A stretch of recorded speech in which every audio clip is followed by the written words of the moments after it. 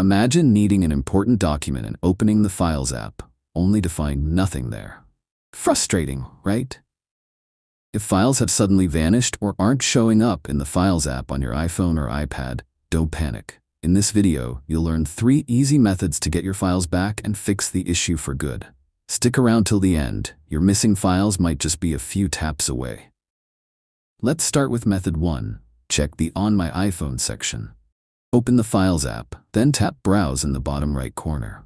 If you're inside a folder already, tap Back, and then tap Browse again at the top.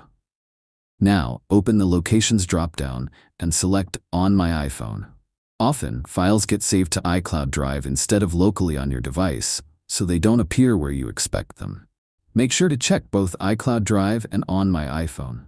If it's still missing, use the search bar at the top to look for the file name directly. Press and hold the power button along with either volume up or down. When the power off slider appears, swipe to shut down. Wait a few seconds, then turn your device back on.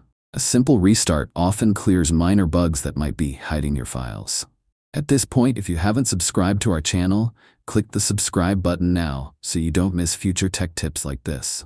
Go to Settings, scroll down, and tap General. Now scroll to the bottom and tap Transfer or Reset iPhone. Select Reset, then tap Reset All Settings.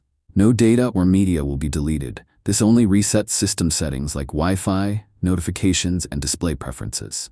Tap Reset All Settings again to confirm, and your device will restart. Once your device is back on, open the Files app again and check if your files have returned. If they're still missing, try signing in to iCloud again or check if another app is managing your files. Thanks for watching. Drop a comment below if you have any questions, and let me know what topics you'd like me to cover next. Hit the like button and subscribe for more quick tutorials like this.